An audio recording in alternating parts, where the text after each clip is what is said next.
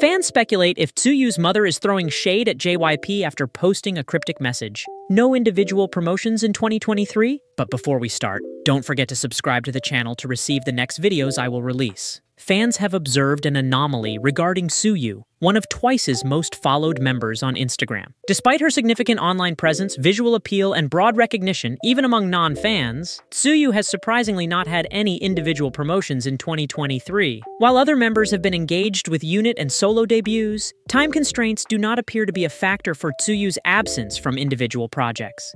Fans have voiced their concerns and frustrations, rallying behind the hashtag Tzuyu deserves better. JYP has recently grappled with accusations of mistreatment and mismanagement of their artists. Just last month, fans of ITZY expressed their concerns by sending a protest truck to the JYP building, urging the agency to provide improved promotions for the group. Many Korean fans have expressed frustration at the company's perceived tendency to dismiss fan feedback. Amidst this ongoing controversy, a Twitter account believed to be owned by Tsuyu's mother posted a cryptic message hinting at disappointment. This has led some to speculate whether it was a veiled critique of JYP.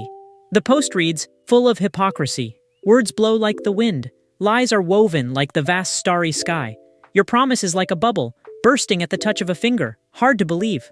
Like dandelion seeds in the wind, ethereal and dancing in the wind. The ingenuity of language is like a novelist weaving lies. Words are like a maze, always getting lost in them.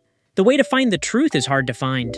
Fans are hoping that JYP addresses the concerns surrounding the alleged lack of support for Tzuyu, especially given the company's history of sidestepping issues. They recall how JYP remained silent in August amidst speculations of Tsuyu's dating life, and hope for a more proactive response from the agency this time around. Thanks for watching. Subscribe to receive the next videos. See you later.